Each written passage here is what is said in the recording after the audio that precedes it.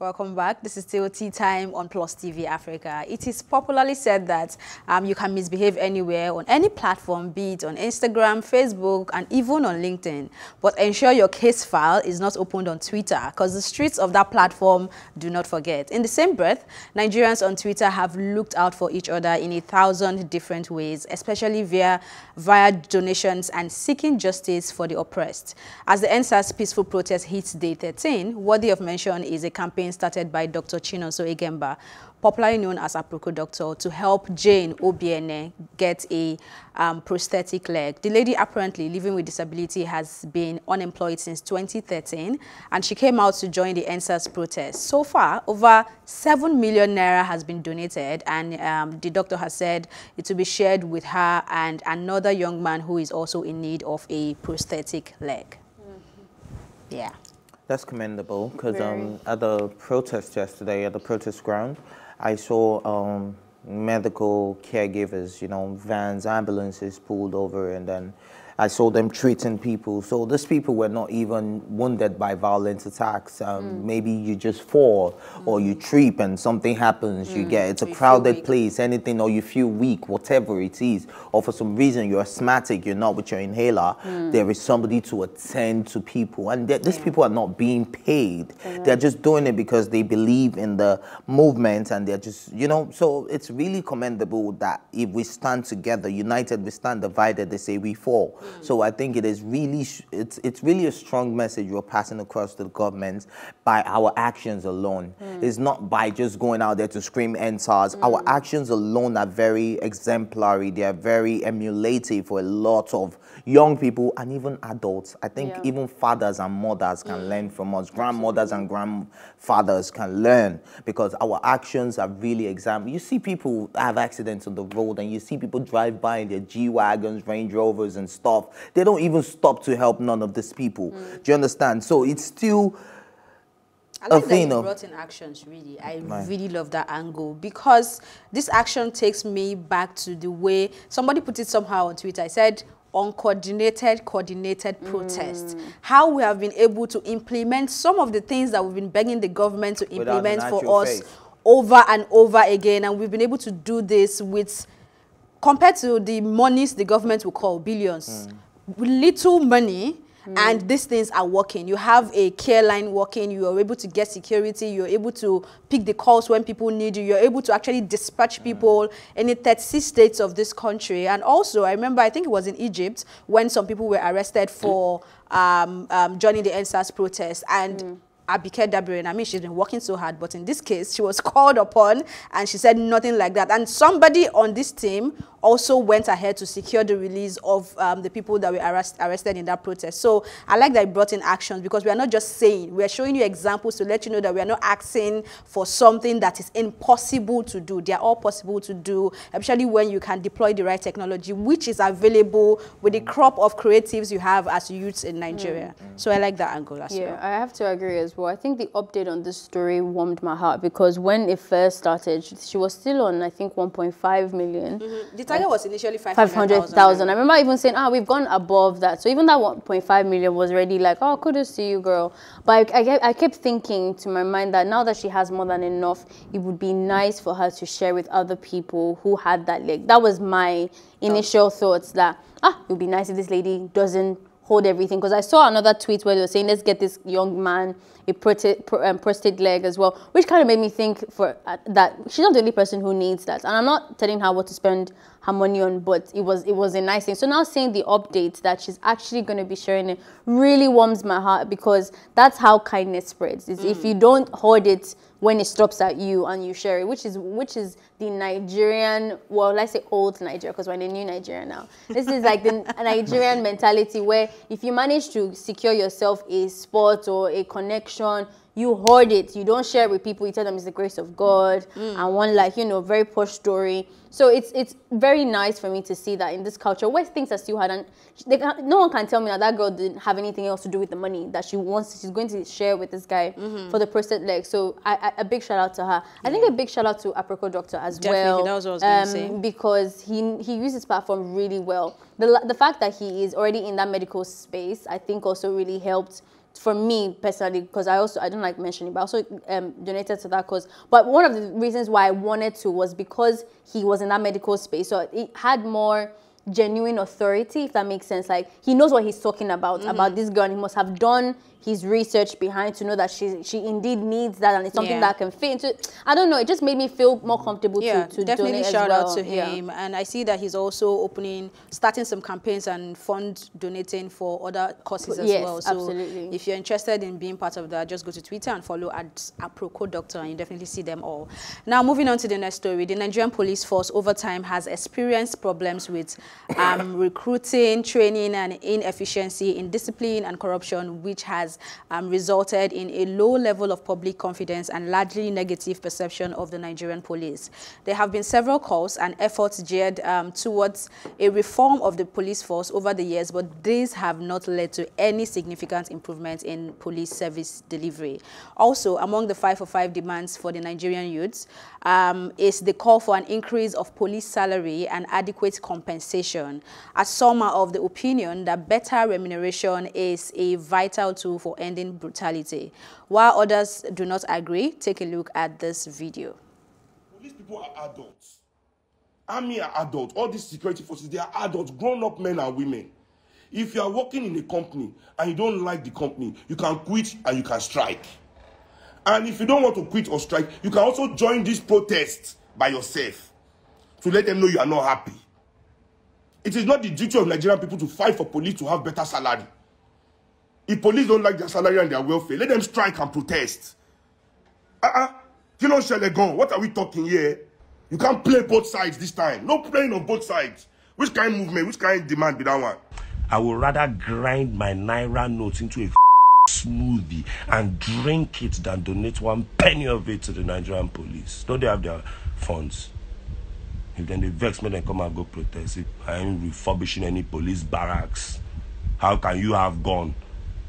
And instead of you are robbing me, instead of you to go and rob the people inside your own company that are chopping you. Now don't they mad, Abby? May nobody send me that WhatsApp message. I go box you. I'm off to the protest ground, baby. Keep this energy up. Increasing police salary will not stop police corruption. Let me repeat it if you cannot hear it, if you are at the back. Increasing police salary will never stop police corruption. Higher salary cannot end corruption in police. If money they stop corruption, why our politicians still the thief? If more money is the solution to corruption, it is just supposed to be one single criminal in Nigerian politics. Emotion is definitely high, but also Nigerian artist Innocent Idibia, known as Tubaba, tweeted saying, "If una no fit do the work, make una resign. Nobody force una to do the work. Nigeria must reach its potential and all of us go enjoy them. This comedy done too much," end of quotes. The question now is very simple. Do you think better remuneration can reform the members of the Nigerian police force? And please, before you respond, please, you can join this conversation and send in your opinions via WhatsApp to 090-6000-5719. Please send WhatsApp messages. Don't try calling. We would like to definitely hear what you have to say about this one. If you don't mind. I've been very torn on this one. When the movement first started, my head doesn't do politics. I really don't know what's going on. I'm not going to lie. So I look forward to people who do and help us, gather the thoughts. I just know when my human rights are being violated. That's all I know. There are other things I'm learning. So I've been looking forward to other people with more experience, like files or whatever. So when the 5 for 5 was gathered together, it made sense. I read through it, I personalized it, and it made a lot of sense, and I was okay with that. And then I heard Seun Kuti's thoughts, and that was the first time that I actually kind of questioned the 5 for 5 demand of remuneration. But then again, I've been going back and forth on this one, but I think I've still come to the same conclusion that as much as Seun Kuti makes a lot of sense in that regard, and maybe we shouldn't focus too much energy because they can do it themselves, I still think that them increasing their money would help. In other parts of the society, you cannot remove corruption from people. That's fact. Even America, or whichever country you adore, has a level of corruption to that. So I'm not saying that you being comfortable would remove corruption, but there is a level of comfort that you get that makes corruption reduce. And that has been proven many, many times in other parts of the world. And I know that Nigerians are still blood and bones. We're still humans. So for me, personally speaking, the idea of us wanting to give them, especially the people who have so much power, a level of decency where 500 naira that you throw to them in your pocket is no longer moving. I think that would help reduce the amount of people that we would find working in corruption. There'll still be some bad people, even if you pay them 1 million. But I think it would help. Okay, before you come in, I also want to mention that I tried to reach out to some lawyers and those who would, of course, understand it better. And they were saying that the police or anyone under any force in Nigeria does not have the right to actually form a group or go on strike or protest, because it will be seen as going against a constituted authority. So, yeah. Please go ahead. So I was going to come from that angle as well. So we don't expect the police to join this protest, right? But at the end of the day, they have superiors, they have bodies, they have people who can speak for them, they have their PROs, they have people that, they have several organizations that can speak for them. So they have, like you said, a constituted body, they have constitutions, they have laws guiding them, they have things to go about. Human rights has to be part of that. Do you understand? You can't tell people not to speak at all. Like, at the end of the day, I feel like even if a police officer is earning #1 million, you see that 500 naira that they are making on the streets, his bonus. The 1 million goes to a private account where they pay for school fees. But you see that 500, they will collect it. Look at our politicians. They have wardrobe allowance. They have hardship allowance. It's hard. And they are still collecting so much money. and they are still the most corrupt set of people in the world.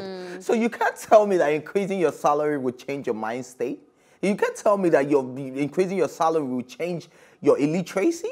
You can't tell me that increasing your salary will change your violence against people that are good. You can't tell me that increasing your salary will change how you profile me as a young man. None of that is going to change what you think. So I'm not good. Like N6 rightly said, apart from some of the languages which he used, right? I would rather grind, squeeze to a nice cup of tea and drink it on tea time than donate a kobo to the Nigerian police force. Yes. No. Yes, we're fighting for Some them. people are saying let's begin to create funds and donate to take care of the police. And they have their fund, really. When has any police officer come out to fight against unemployment? We see a lot of first-class graduates. No, I'm talking about being in support, even show empathy. You see a young man on the streets that because he has iPhone, he has iPhone, but he's climbing Okada. He's telling you he holds file under his armpits and he's trying to go and do interview. But because he has iPhone, come down, come down, come down. This guy is looking for a job. He's probably been jobless for years. Have you shown any empathy to that guy? Or you shoot him down on the street in cold blood?